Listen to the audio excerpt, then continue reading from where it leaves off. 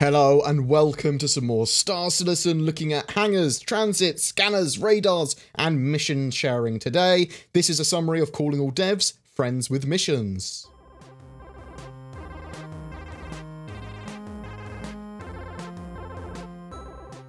Grimhex hangars. So, are there plans on opening the Grimhex hangars up soon? These will be opened up at some point and are on the backlog to be completed.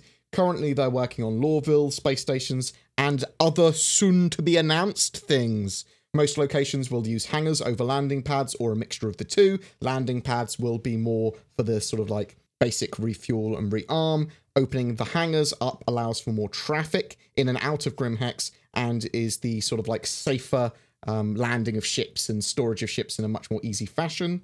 Landing zone connections. So will some moon and planet locations be connected with vast trams and railways of public transport spanning large portions of the planet? If they had trains connecting long distance landing zones, hub locations, mission areas or whatever, it would be quite time consuming for them to build them and to ride them. It's much easier, especially at the moment, just to jump in a ship and travel there. They may add this in the future, though. There are just no plans currently for giant networks of trains spanning the entire planet. They have previously talked about a procedural system for placing roads, so something similar to that might happen for trains in the future. Also, currently, when they update the procedural tech for planets and moons, it can change the terrain. So in the short term, it would be pretty pointless spending a couple of weeks of man hours to place these tracks by hand, only then to change them in a few weeks' time. At some point, though, they will have a more final version of their planet generation tech, which should mean the terrain is permanent, or mostly permanent, thereafter. This is also one of the reasons that they don't have fixed racetracks on planets and moons at the moment in the PU, because the terrain is currently in flux. Scanners and radars. So, they talked a bit about exactly what scanners, radars, and pinging is, and sort of like plans for them in the future. Radars allow you to passively detect signatures within their boundaries, within the radar's bounds. EM, CS, and IR are all different signatures that can be detected. So that's electromagnetic, cross-section, and infrared. There's also a new one, RS, which is resources or mineable targets at the moment. But based on the distance a signature is away from your radar, a target is more or less likely to be detected. Items, players, ships, mineables, they will all generate some form of signal. Both the radar and the object it's detecting have a sphere of influence for these different signals. If these intersect, then an object can be detected. In the example they give, so say there's a spaceship that's generating 1000 EM and 500 IR signal. Because the sensors fall off at a rate of 1 unit per meter, that then means it generates enough EM to be detected 1000 meters away from itself. So your radar might have a radius of 5,000, and it's set so that at that 5,000 range, you can detect any EM that is at a minimum of 1. So 5,000 meters away from your ship, you have this big radius from the ship, and then the object is creating a 1,000 EM, so an 1,000 meter basic radius of detection at 1. So as long as you're within 6,000 meters of that target, you'll be able to detect it because those two circles, those two spheres, are basically intersecting. Beyond that, that's where the radar would fall off and you wouldn't be able to detect them. These values and areas will be more exposed to the players via some form of UI at some point, or at least displayed on the HUD or whatever. They do obviously need a lot of work, they need to be fine-tuned and balanced, and they will see a lot of iteration. Pings. So, at the moment, ping items are all pretty similar right now, so it doesn't matter what ship you're using, pings are pretty much the same. Eventually, they will come in different flavors and different abilities to detect things, but pinging basically acts as a multiplier to the radars, allowing objects to be detected at a greater distance. Objects and entities that are detected by a ping but are out of your radar range will all be grouped with other proximate signals, and then they will appear as a sensor blob and sensor areas on your HUD. So it will say there's something over here in this general large area, but you're not sure exactly what it is or how many of them there are. These blobs can be pretty massive, but they do sort of like give you the distance, how far they are away from you on your HUD at the moment. There's going to be some more info sort of exposed here in the future too. It will get added to the HUD, so they want some of the values of the signatures shown and what type of signatures are detected in that area, so you can see if something's a resource potentially, or maybe an enemy ship, or something like that. Just a bit more information. Scanning. So currently, when you hover your cursor and when you're in a ship over a selected item, it will give you information on that object or item. So this can be another ship, and it will tell you what faction, who owns it, the amount of cargo on the ship, its HP. If you're hovering over a mineable object, then it will tell you about the amounts of resources that that object has in it.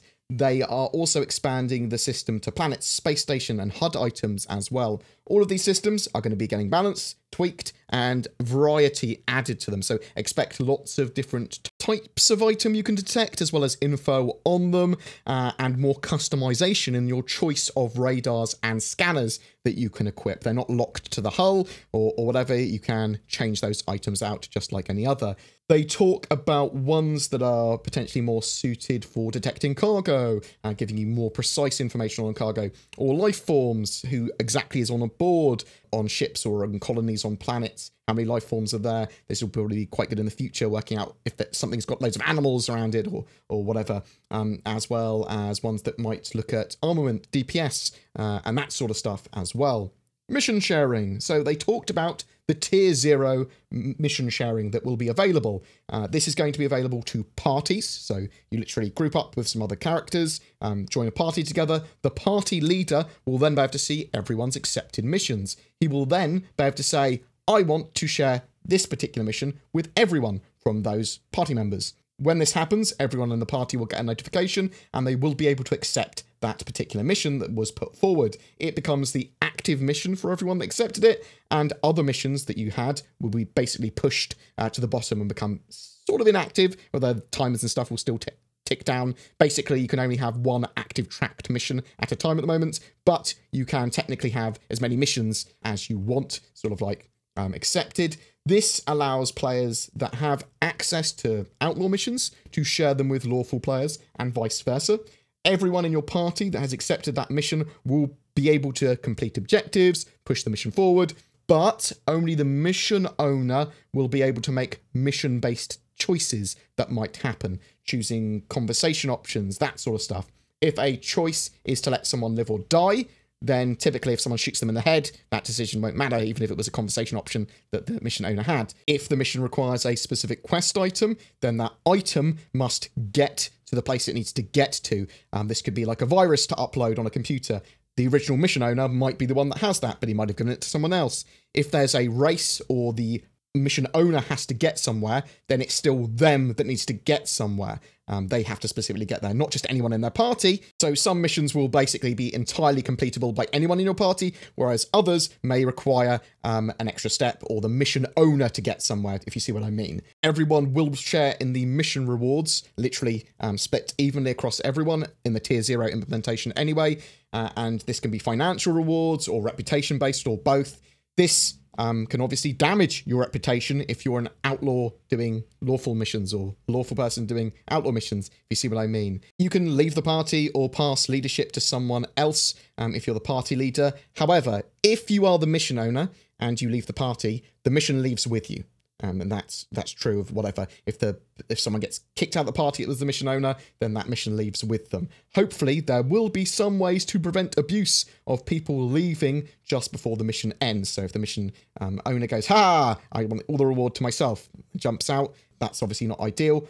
As well as if there's a party leader who kicks everyone else out except for the mission owner, so that just those two get the reward, that's obviously not great. Either. But that sort of stuff can be prevented by just going and partying with trusted people, or if they ever do that, then don't party with them ever again. I am very excited and looking forward to mission sharing. I want them to get that in as soon as possible, so hopefully they'll get that tier 0 implementation out shortly. But tell me what you think in the comments below. Are you super excited about mission sharing? Are you excited about anything else we talked about, or disappointed, or do you think something should work in a different way?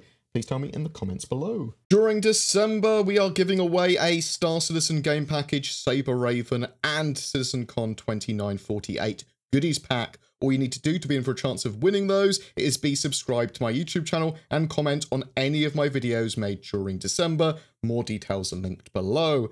And if you are considering getting a new gaming PC or upgrading, first, please consider the Shadow Cloud gaming service. It leverages the power of your internet connection to turn a device, be it phone, laptop, tablet, or PC, into a powerful Windows 10 gaming rig. I've seen people just use their phones and a gamepad now to play Star Citizen. It works great for me in Star Citizen Alpha 3.3.7, and the Shadow guys keep on updating both their hardware and software. Your mileage may vary with Shadow though, based on your internet connection, so please bear that in mind. It is subscription based, and using the code BoredGamer will net you a discount. If you don't have Star Citizen yet, then please check out the links below as well to get 5,000 UEC, the in-game currency, as a bonus. Any comments and feedback is appreciated. Please take care, guys, and I'll see you in the verse.